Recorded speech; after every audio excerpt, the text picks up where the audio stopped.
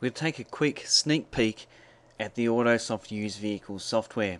I'll show you some of the key functionality that's in there and talk about how it might apply to some of the problems you're trying to solve. Let's talk first about acquiring a vehicle. The software is complete with a vehicle acquisition module. Now this is great because it lets you pick up a creditor's invoice for a vehicle. As you can see here, Pickles Auctions, 15 grand for this particular Holden Berliner. One of the problems this system solves though is it has a vehicle-centric database attached to it, which means that you not only pick up the record for the creditor transaction, you also pick up the details of the vehicle, which is stored in a separate database table.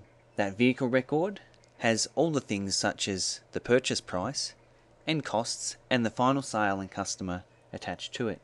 When we're adding vehicles, there's a web service called the Search VML, which is a subscription-based product which integrates into the Autosoft used vehicle software. Search VML contains thousands of vehicles. If I want to find an 07 VE Calais, for example, I first click in Holden. I can then select the year I'm looking for, which is 2007.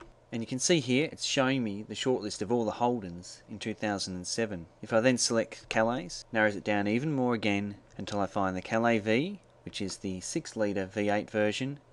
And I can select that straight from the list and put it onto my vehicle database. Now the great thing about that is it brings over all of the information about that particular vehicle as well, so I don't have to go and look any of that up. When I have a vehicle in my database, I can then associate all the costs relevant to that vehicle back against it in one place. This helps me when I'm trying to sell the vehicle, as I can see how much that particular vehicle owes me at that given time. I can also have things such as warranty provisions and estimated orders assigned to this vehicle also. There's a GP tab here which shows me, once I'm sold, how much money I've made on that particular vehicle. Reports, such as the vehicle sales report, help me to see on a vehicle by vehicle basis what sort of money I'm making out of these particular vehicles. When it's time to sell your vehicles, you've got tools such as deposit on vehicle here and the sell vehicle or invoicing module for vehicles. Now the good thing about deposit on vehicle is it allows you to take a certain amount of money from a certain customer and reserve it against a car, so that car then becomes under deposit and you can see the money which is sitting against it. So it allows you to manage the cash, and that money sits in a clearing account until such time as the rest of the money is received and the vehicle's delivered. So the sell vehicle, once you get to that point, allows you to raise an invoice, like a professional looking tax invoice for the customer straight out of the system, and it allows you to put on there the details of the car you're selling, and also allows you to take a trade back off them. And the good thing about adding the trade-ins is that it basically allows you to add a traded vehicle back into your database module. So you can take something like this old Holden Commodore here, which they're trading on there to buy their Honda Civic, puts it on stock. Now one of the good things that the system solves is the notional GST. So if Advanced Automotive Services are a GST non-registered client, it allows you to take up the notional GST on the trade. If they were registered for GST, it allows you to claim that immediately. And also you've got things like payout, things here for financial companies.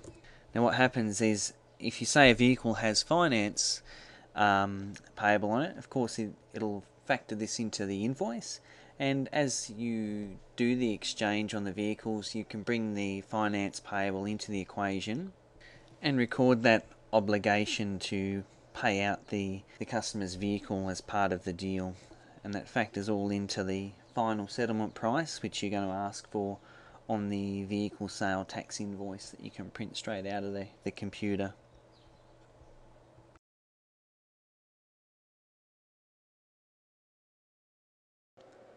This here's a sneak preview of the Autosoft system for you. Let's take a look at the workshop module. What we have in here is a booking diary. As you can see here in the booking diary, we can add jobs to any day of the week. Let's create a booking. In the booking, I can select from any of the vehicles I have in my vehicle database. I can also add a new vehicle and a new customer at this stage. I can add a service code from my codes database onto the job, which has preloaded all the repair order comments and invoice item notes for me. I can add additional parts to the invoice. I can add additional labour. I can also add consumables and even sublet repairs. Upon closing the booking, I can see it now appears in the booking diary.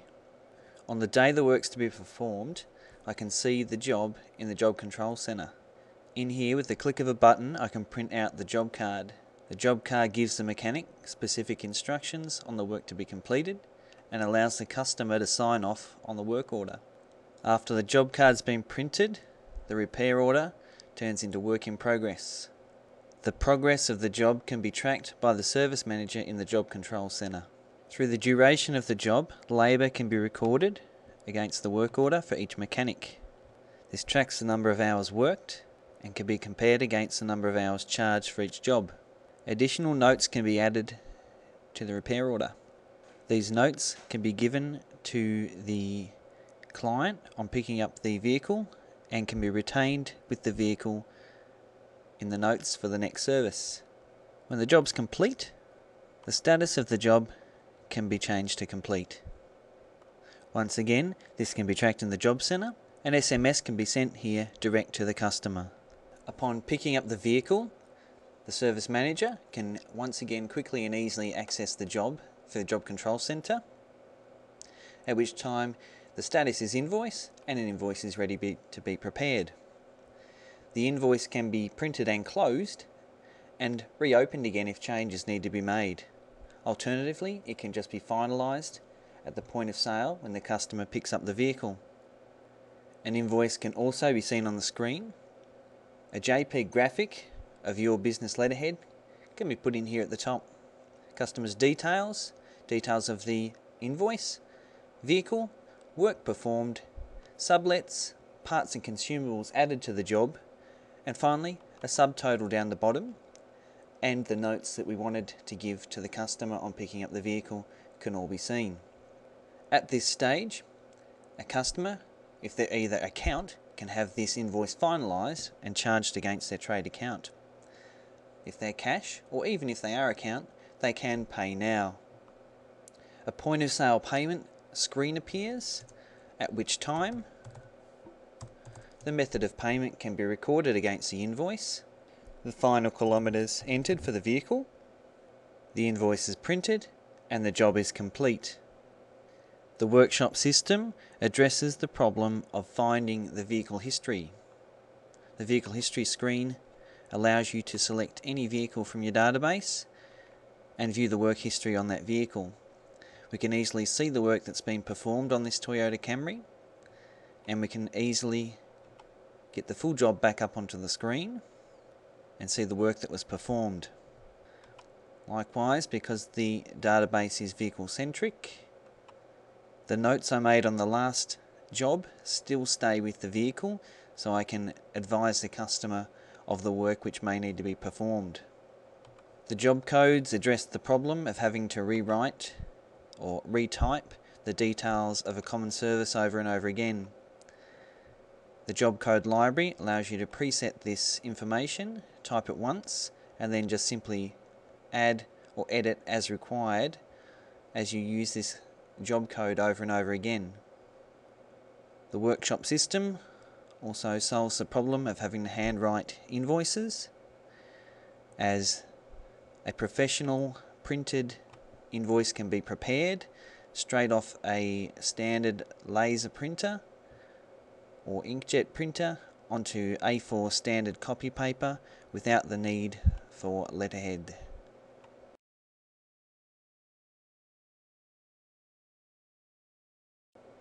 From an accounts point of view, we have both debtors and creditors. Each customer has a debtor file set up in the system.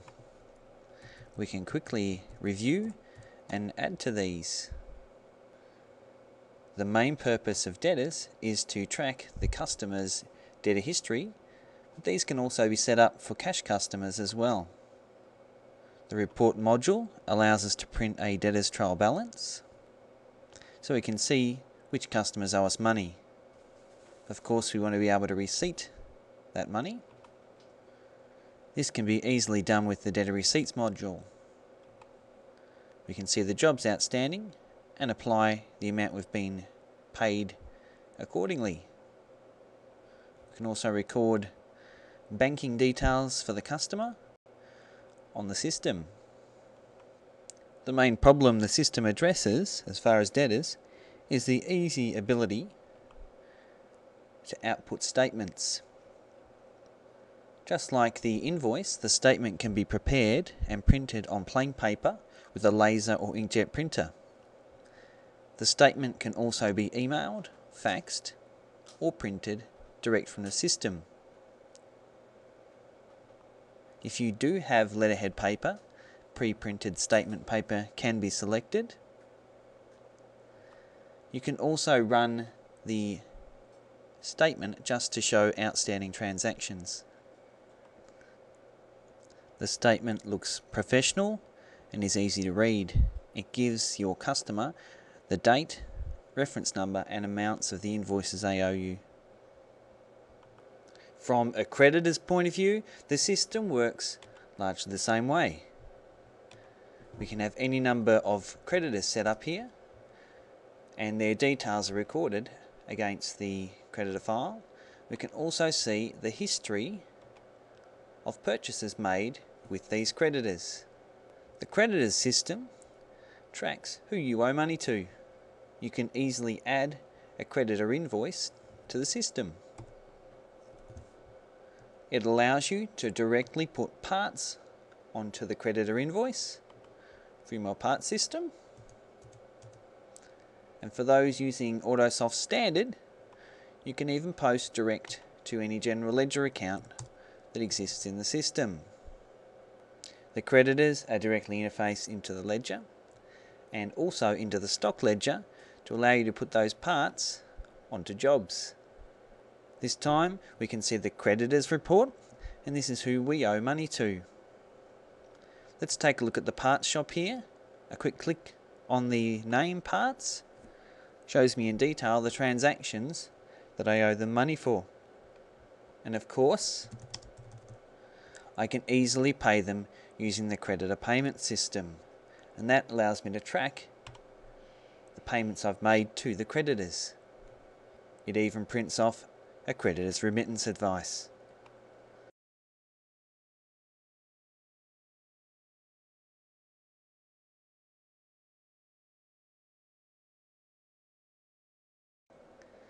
The general ledger in Autosoft Standard is directly interfaced to the front end of the system. This allows transactions to passively accrue in the general ledger without you having to do any additional entries.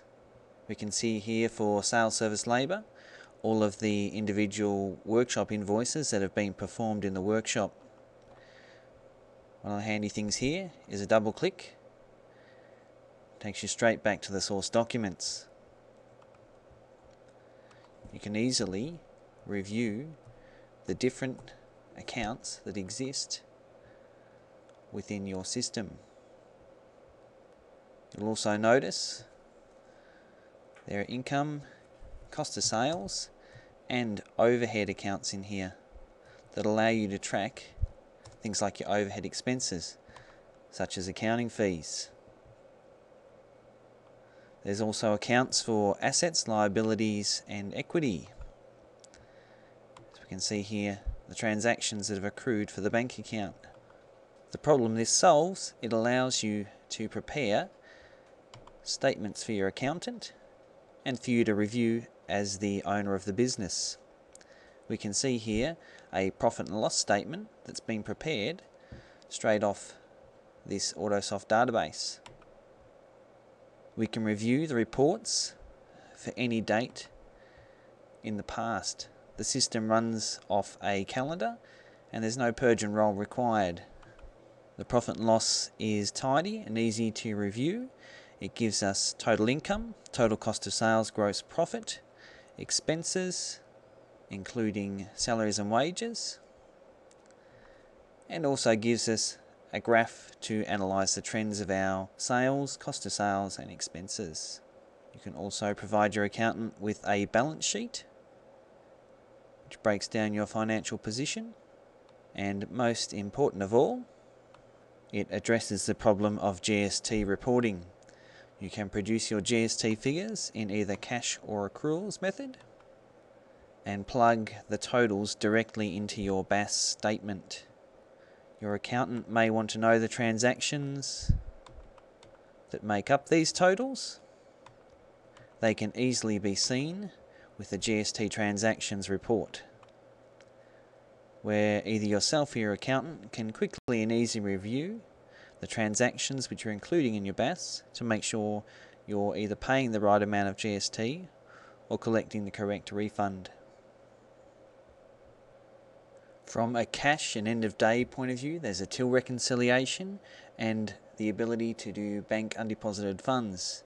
This allows you to review every transaction that's been prepared in the system, provides the method of payment for which you took payment for these transactions, and allows you to post them direct into the bank reconciliation. The bank reconciliation collects all of the transactions that go in and out of the bank general ledger account, and you can have multiple banks set up. A simple tick and flick back and forward to your statement allows you to prepare a bank reconciliation. A bank reconciliation report can easily be printed and placed on file for future reference.